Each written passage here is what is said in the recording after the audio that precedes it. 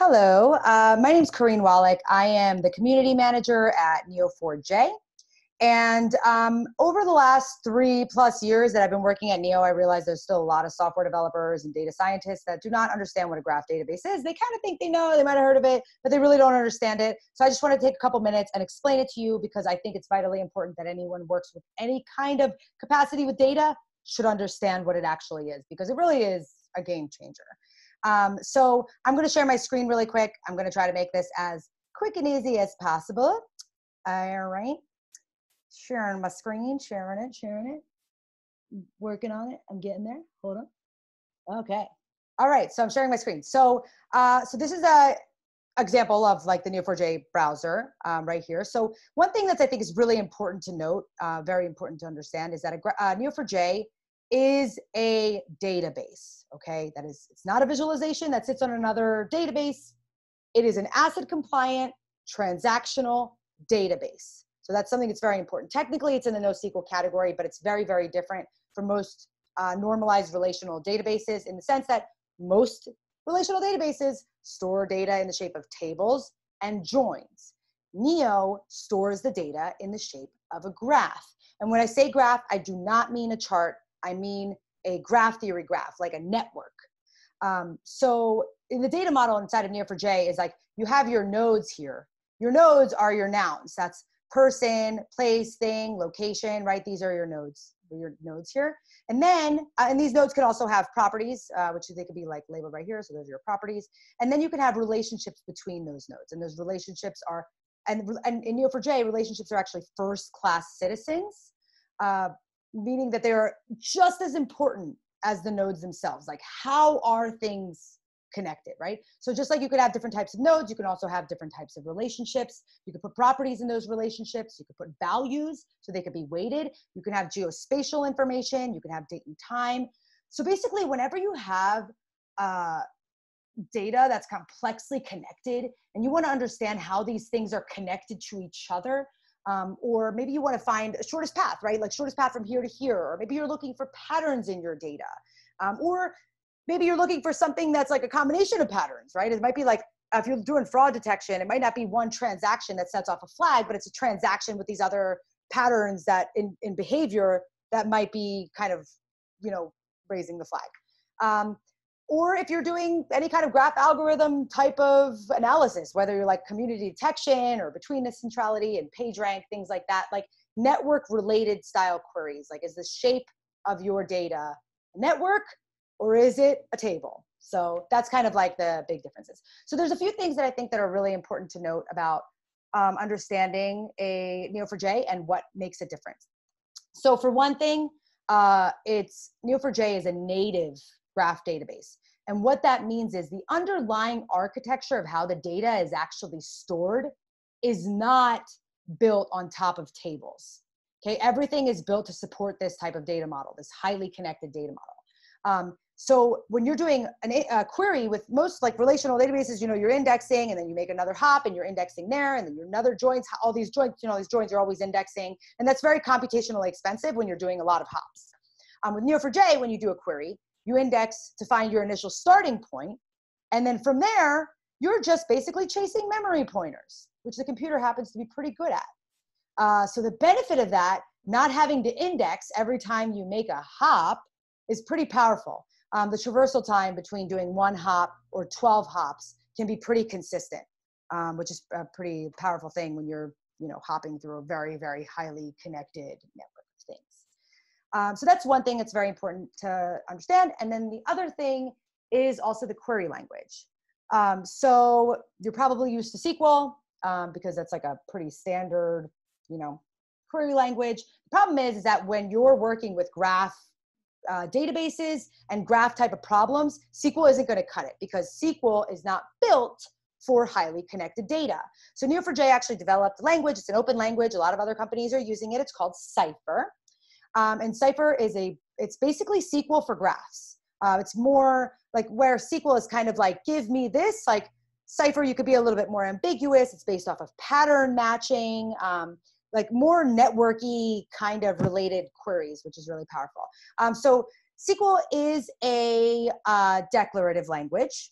And it's also based off of ASCII art, which it makes it really nice to be able to see because it looks like what it actually represents. So just a high level overview of it. Your nodes here, right, in yellow and blue, these here, they're represented by parentheses, see? And then these relationships that are directional relationships between those nodes are an arrow, literally an arrow, and then brackets. It's almost funny to like look at it. You're like, oh yeah, that makes sense. So here's another node, right? So it's like we're looking for a company that develops a game, but we're also looking for, there's another relationship here on this side where a company also publishes the game, where the company is Electronic Arts. Wow, right? I know, it's crazy. It's crazy. So I really like this blog post because I think it kind of shows the power of the model in general, like the data model, like being able to do a lot of these hops. But I think it also shows like the power of having a query language that can help you look into networks and graphs and patterns and pathways. It's just very cool. So I'll show you another example. This one I also think is pretty powerful. So here is an example of a video game recommendation, right? So you have, here is a video game in the yellow node, that's Fallout 3. And here, whoops, too far. Yeah, you have Borderlands 2, right? And in the blue nodes, they might be, I don't know, like consoles that the game is played on or whatever. In the green, you have different themes of the game. Is it zombie and pirates and plane and war or whatever? And remember too, like these relationships, because they're first-class citizens, you could also have values on them, so they could be weighted. You could have a lot of pirates and a little bit of zombie or whatever. So that part is also something that you could take into account, which can be pretty powerful when you're like, you know, trying to make queries based on weights. And then in red, you could have like, how is the game played? Is it played multiple player? Are you playing one player? Is it first person or with a mouse or a joystick or a keyboard? Like, how is the game actually played? Now, here if you have a user that likes both of these games here, and you want to say, okay, I want to understand who my user is, or maybe like find out what these two things have in common so I could find another game that has the most in common with these two games, right? Just generally characteristics, like what do they have in common? If you were to do this in SQL, it would be a very extensive query because of all the different types of nodes that you have and the different types of relationships. So with Cypher, it's actually very, very straightforward. You might actually laugh at how amazing it is, but so this is an example of the Cypher query for this query. No, it's crazy. It's 3 lines. So you have here is like your node in parentheses, and then here is where your relationship would be. In this case, the relationship is undefined. Any relationship, any direction. You could put a *6 in there or something if you want to look 6 hops out or whatever. There's all kinds of different things you could do with Cypher. But you're looking for characteristics and a game relationship between these two games. Bam, right? I know, it's amazing. So this is like, I think just like a really powerful example of like something you could do with not just the data model, like being able to store the data and query it very quickly, but also the ability to use Cypher to kind of help you find the things that, you know, are normally highly connected or distantly connected, or, you know, those like graphy related kind of problems. So I know you're probably already thinking about like, oh, where can I use this? Because this does sound kind of interesting. I will tell you there's a lot of really cool use cases for it. The very standard ones like recommendations, big one, fraud detection, like network and IT management. Those are like the really big ones that kind of are frequently used. A lot of like NLP related stuff, like even if you think about linguistics, like how we speak, right? That is all a graph. There's this thing that happens that we call it the graph epiphany. Basically, when you start seeing in graphs, everything, you see graphs everywhere. You can't get rid of it because everything's dependent on something else. You know, it's like all these like intertwined connections of things. But there are a lot of really, really cool use cases. Actually, probably one of my favorite things about my job is hearing about all the interesting use cases of how people use graphs. In this case, this one is het.io. If you go to het.io, they have, let's see, I'll go to like the homepage here. So like het.io. This instance was created by Daniel Himmelstein, who's a postdoc researcher at University of Pennsylvania. But you can play around with his stuff. You know, that he's got the ability for you to explore. There's like a Neo4j browser thing, and there's guides that kind of walk you through, tell you what you can do with it. We also have Neo4j Sandbox. I'd probably say that's probably one of the best places to start, just to kind of get you thinking in graphs.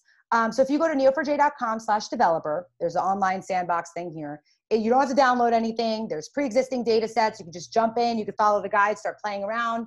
And then once you're ready, you can kind of dig into here a little bit. There's like intro to graph databases, YouTube series, but we have all kinds of we have Graph Academy where you can go learn a self-paced tutorial and stuff. So yeah, hopefully you're going to thank me for this and not hate me for getting you addicted to graphs. I will also make sure I mention, because this does happen to people who are in the graph epiphany, they try to put graphs everywhere. They don't belong everywhere. They are everywhere. They don't belong everywhere. They are highly connected data problems. But that said, once you're addicted to graphs and you already have these amazing, awesome use cases that you want to share with the rest of the world, then you can come to me. And then, we could do something with the community. So yeah, hopefully you enjoyed this session and hopefully this was helpful. See you soon. Bye.